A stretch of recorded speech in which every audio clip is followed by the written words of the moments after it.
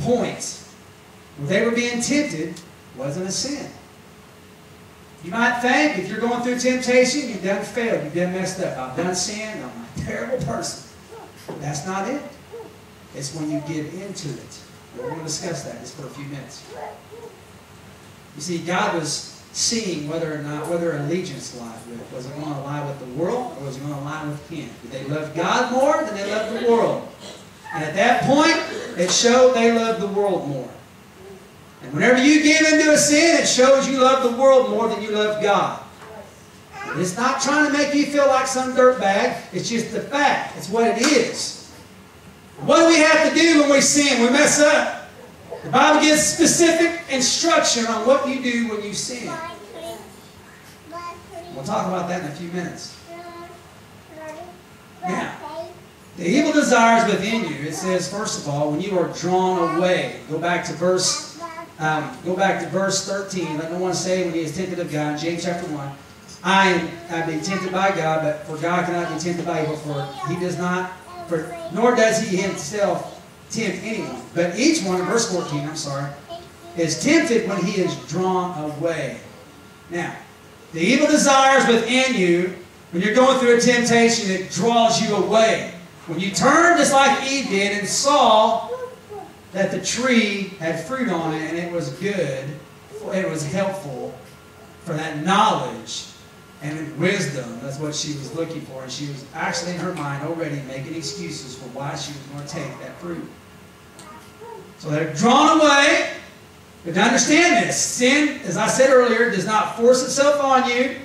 But here, it is temptation. It is chosen by you because it's attractive. Okay? You're attracted to it. What do you attract to? What attracts you to it? Your own evil desires. You're attracted to it. Therefore, you give into it. You're already right there, drawn away, because it's a natural attraction that you have for that sin. And whether you want to admit it or not, folks, we love our sin. Oh, Pastor, I just don't agree with that. I'm a sinner, I'm saved by grace, and I'm born again, and I'm never going to sin again. Don't set yourself up for that fall. Now, the next thing it says, when you're drawn away, in verse 14, by his own desires and enticed, then in verse 15 it says, then when desire has conceived. Everybody understands conception, right? Yes. When the seed is planted, and that conception takes place. Now this, you can look at the same as the path of an addict. And think of any habits that you or anyone might have. An addict, once you acquire that habit, it eventually controls you. My grandma Grace always said she never saw anything good come out of a bottle of beer. And an alcoholic is never, ever born until he takes his first drink. Using that as a celebrity thing, okay, I understand. And it's true. You can never become an addict of anything until you acquire it. And once you acquire it, and once you try it, and you continue to get into that, it will eventually control you.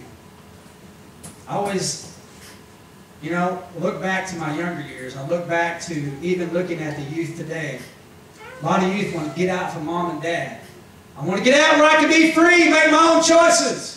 Because mom and dad won't let me do everything I want to do, so I want to get out and do and be free, because I want to be free to make my own choices. And you get out and you go away, and you turn away from God, and you get outside the will of God, and you start making choices. And oh, it's great for a season. It's wonderful. Kind of like the prodigal son. He goes down and gets his father's wealth, and he squanders it down there. But why he's squandering, he's having a great time sinning. Because sin is fun. Some of you are like, I didn't know a pastor likes sinning so much. Just give an illustration, it does. Sin is fun. So you take it, you just grab everything you got. It's amazing how much money we spend on sin. Man, we spend a lot of money on sin. All of us. I'm not pointing fingers. I'm talking all of us. We spend a lot of money on sin. And he goes down, he spends all of his money on sinful things. And he comes to a point where there's a famine in the land. So he didn't prepare like his father tried to tell him. And he didn't prepare. It came a famine. And then there he was, stuck with nothing, and his friends are all gone. He is totally down and out. And now he's doing the most abominable thing a little Jewish boy, a young Jewish boy could ever do, and that's slaughter the hogs. Because hogs are unclean in the Jewish faith. Under the law of Moses, hogs, swine, is unclean meats. And so now he comes to his senses. And he's down there and he's broken. He doesn't even get the food the hogs are eating. And he's wondering, man, back in my father's house, at least I can be a servant there. And he makes his way back to the father's house. And praise God that he did. And his father said he was dead, and now he's alive and all that. And you see, that's what happens, you see. We get away, and we make our own choices, and then our choices eventually control us.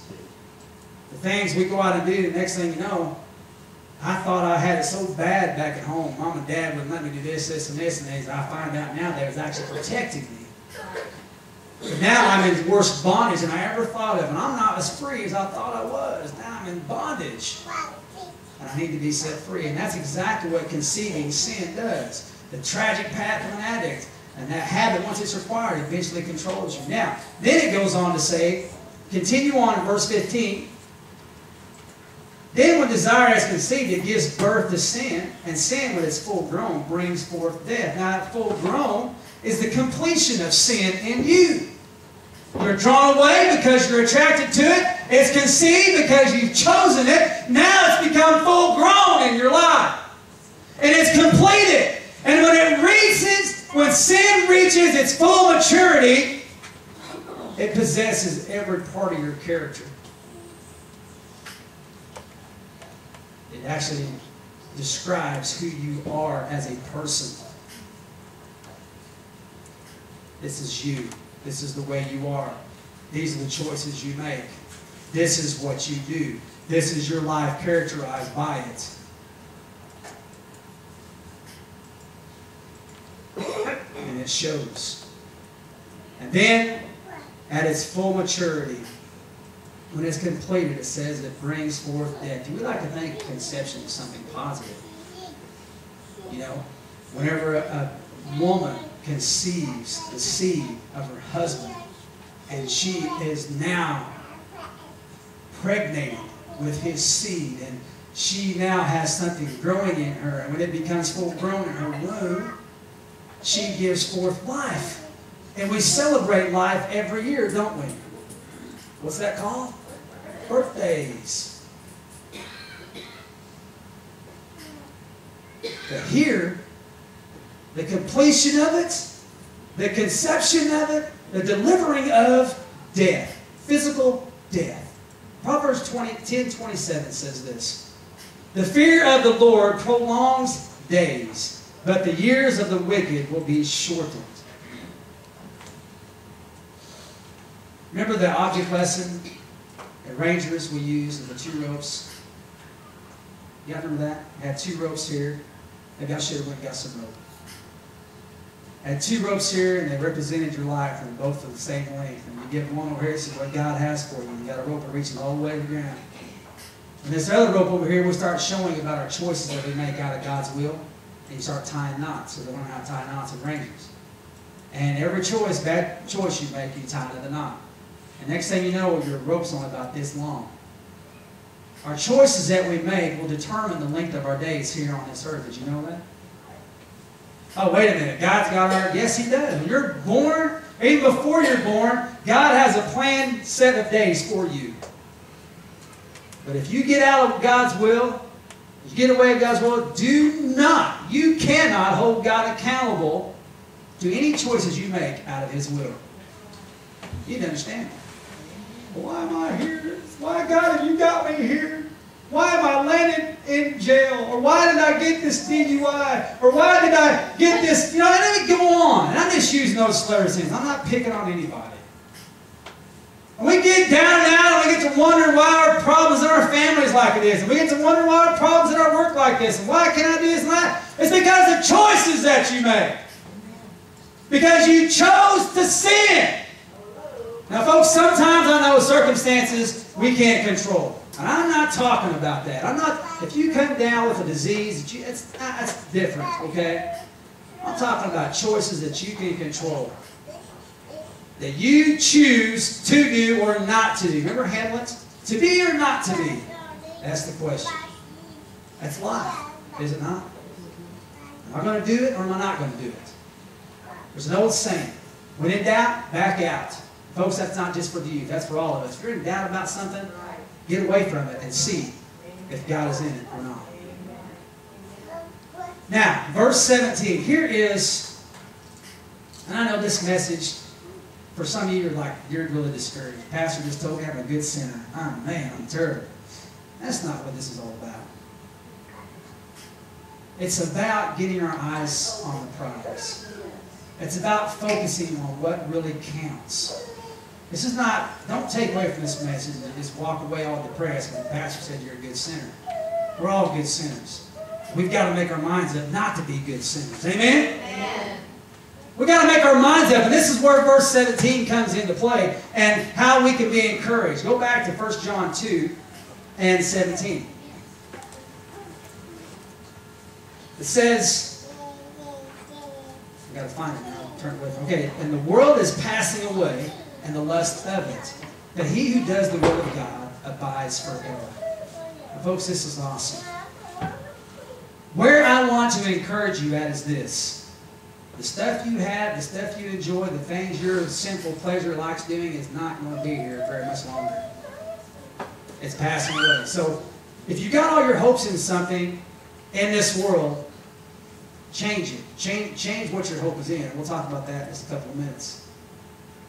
Do not trade the eternal things for temporal things. Remember Esau? Traded his birthright for a bowl of soup. Remember Balaam?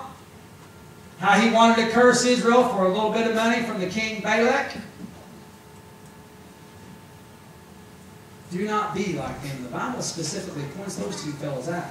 And how they traded what was eternal for things that were temporal. The Bible doesn't talk very well of those two guys either.